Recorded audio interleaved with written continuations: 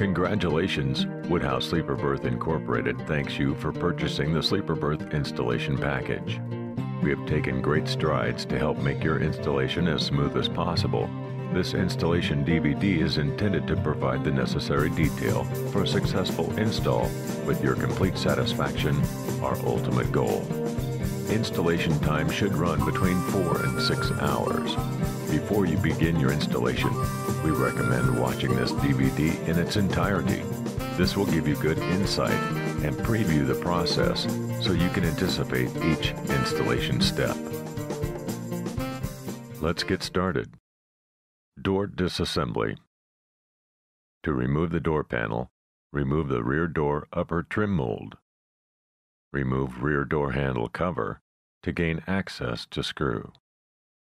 Once the screw is removed, remove the door handle trim bezel. Remove the window switch from the panel. And disconnect the window switch wiring plug. Remove all perimeter door panel fasteners.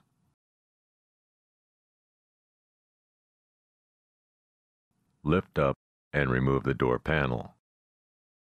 Remove the inner window belt molding. Remove speaker. Reattach the window switch to the harness and lower the window down until you can see the bottom of the window in the speaker opening to gain access to the window track clip. This is a picture of a removed clip. To release the clip, reach in on the back side of the clip and push the back side button, which will not be viewable, but which will release the clip from the glass. Once the release is pushed, move the glass up to disengage the clip from the glass and remove the clip. Open the rear access hole cover and then, using the window switch, raise the glass so that you can see the second clip from that access point and remove the clip in the same manner as the first clip. You will now want to secure the window glass in place in the closed position over the top of the door frame with strong masking or duct tape. Remove the electric window switch from the harness. Remove the 2 screws that hold the wiring harness to the door. Remove and disconnect the wiring plug at the B-pillar. Now, remove the 3 door latch screws, the inner door panel bolts, and window regulator assembly panel. As the panel is being removed, disconnect lock rod from the door latch. The window regulator assembly panel is now removed. Remove the wiring harness from the window assembly.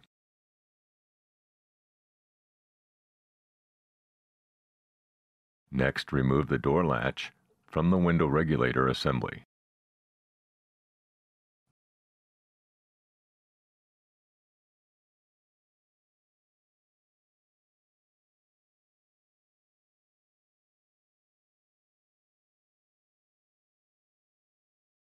Install the supplied lock rod to the latch. Install the supplied pull handle rod. Reinstall latch assembly in the door. Hook up door handle rod to the latch. Remove the T-handle from the supplied rod. Plug in the removed wiring harness back into the door latch. Reinstall the wiring harness at the B-pillar. Locate the wiring harness on top of the inner door support. Window modification. Install the front window supplied round rubber grommet in the forward window hole. Install supplied window bracket assembly through the grommet and glass with washer and nylock nut, and tighten.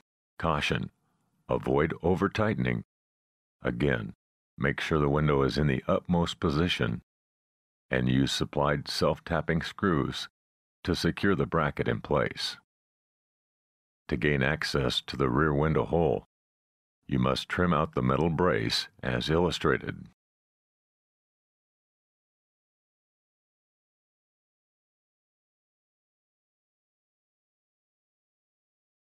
Next, install supplied round rubber grommet in rear window hole.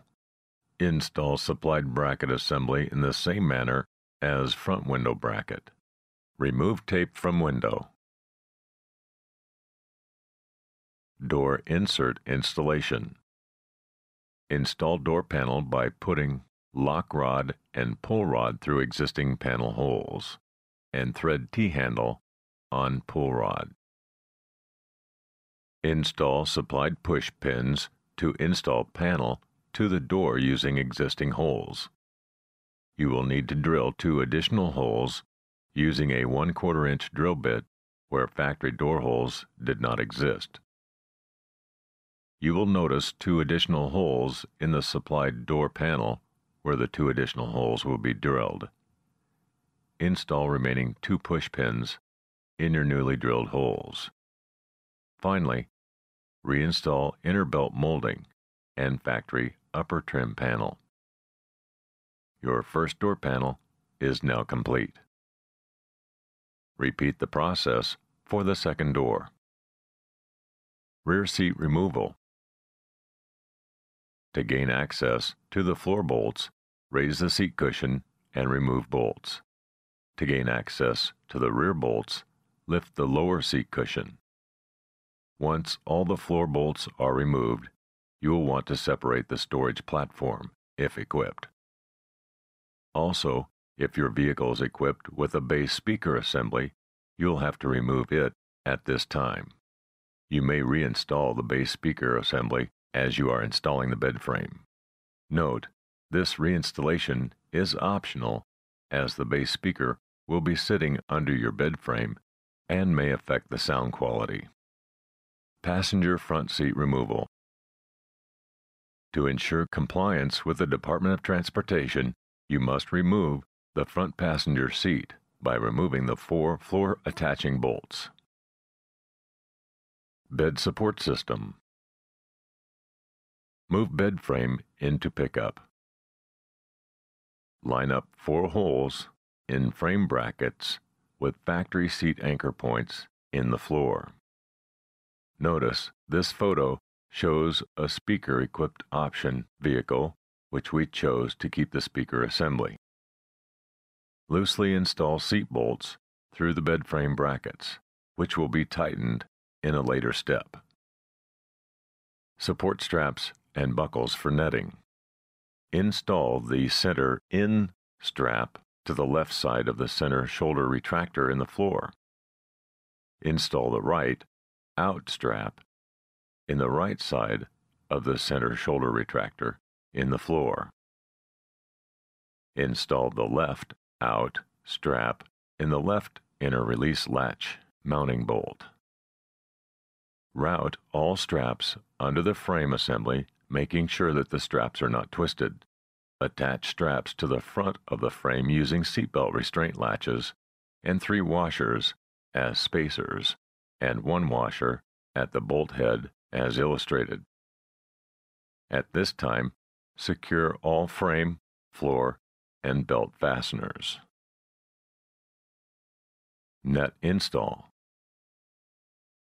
Lay the net across the bed frame, making sure the buckle inserts are toward the front and anchor plates of the net are to the rear wall of the cab. Remove the existing child anchor safety straps. Attach the net strap anchors to the 3 existing child restraint anchor points with factory restraint bolts, making sure the strap is in the up position. To attach the side strap net connectors, simply pull the latch through the loop, tying it to the handle. The front buckle inserts simply click into the corresponding buckle on the frame. Jack relocation. Remove existing jack and bracket assembly from the floor. Lay the jack in the passenger side storage area under the mattress frame. Wood platform. Move the net out of the way.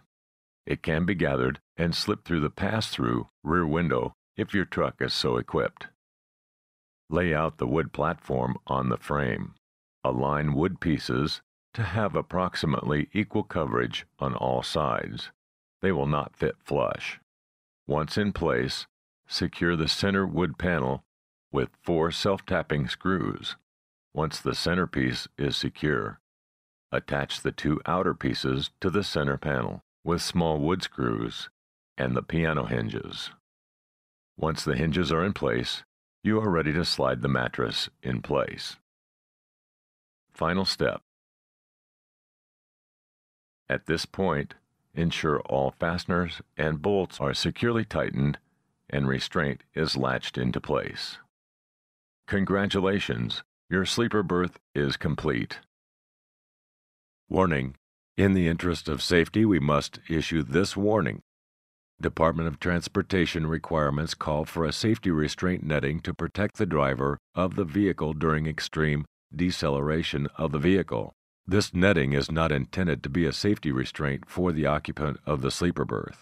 Any crash or rollover accident may cause serious injury or death to the occupant of the sleeper berth compartment. Occupant assumes all risk of injury and/or death while occupying the sleeper berth compartment.